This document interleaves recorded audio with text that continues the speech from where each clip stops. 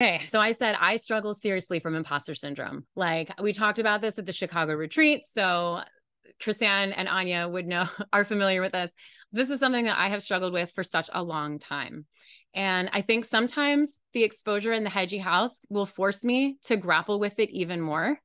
And so it's it can lead us into being overly consistent because we see the success of others and we feel like I need this too. I'm an Enneagram 4. So I am comparing myself. I am saying I have that jealousy of like, I'm watching these people succeed. Why am I not succeeding?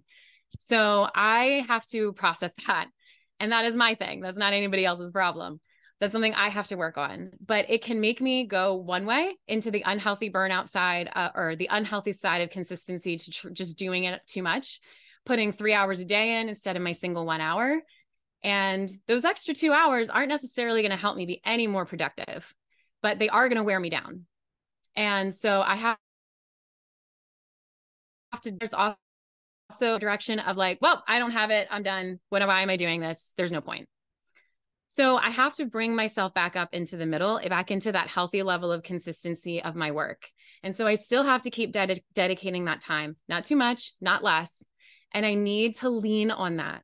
And so I try to stick to that 1 hour. And I usually am on Prickles Monday through Friday at 10 o'clock. That's usually my time.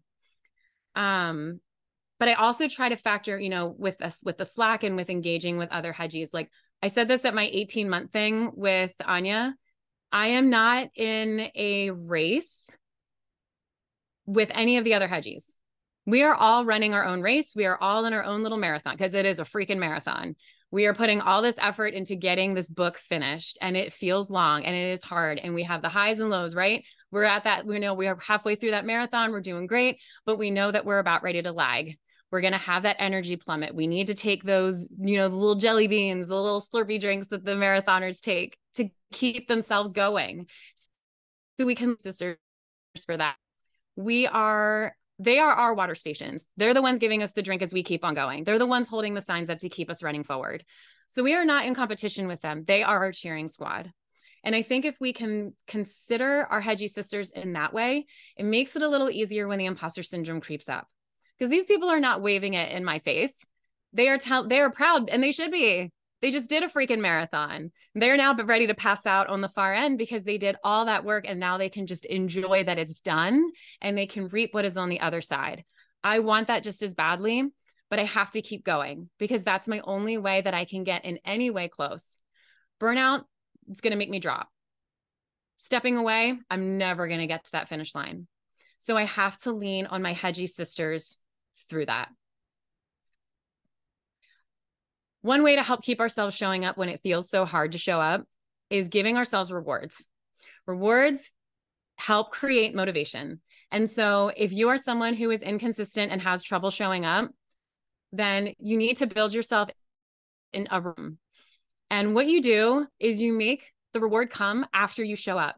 You don't make it results based. You don't make it, I have to write 1,000, I have to write 2,000 words. I have to be, 3 hours. I have to finish this chapter. We don't build it out that way. We build it out as saying, I need to show up. If we're trying to build the consistency and that's where we're lacking, a reward system is the best way to go. And what you do is when that hour is up, you give yourself that reward. You don't delay it. You don't stay on for 2 extra hours. You pause, you go get your reward, your cookie, whatever it's going to be. And then you can come back if you feel you are ready to, and you can keep going. But the point is that you give yourself the reward as soon as you finish. And then the next time you need to show up, you are already getting that motivation going because you know there's something at the end. So you're actually might be able to show up in better spirits, creativity flowing, because you know something is good. It's only an hour, and then you get something at the end because you did it. And so if you can build yourself some level of motivation, and you can keep yourself from overdoing it because you force yourself to pull yourself out of those prickles, because I am one who gets lost. So I get stuck. But you can give yourself that reward, and then that helps to pull you away. Yeah, for real, Sarah. We're gonna start shipping you donuts for only writing for 1 prickle, maybe 1.5. And if you're on for the 3rd hour, if I'm showing up at a heads down and you're still on, I'm gonna pick you off. Oh, that's awesome. And yeah, Chrisanne makes a really great, she echoed the point of, we're working on the skill of showing up. The writing is different. The writing skills we sharpen, as we go, as we progress, as we meet with our BFFs, as we right? Fill in the blank. But it's the showing up part. We have no problems thinking about our stories. That's what I keep trying to like remind us. We have no problem thinking about our stories. They are on our hearts all the time. There's a reason why I ask Hiding Hedgies, what's the story on your heart? And if she can tell me right away, and then I ask even longer, like, how long has this story been on your heart? Since high school, for 3 years. And it's like, and you're still thinking about it, and you haven't given up on it. And like, if this conversation is sounding familiar, it's because it's kind of like our informal interview that we do before inviting Hedgies into the house.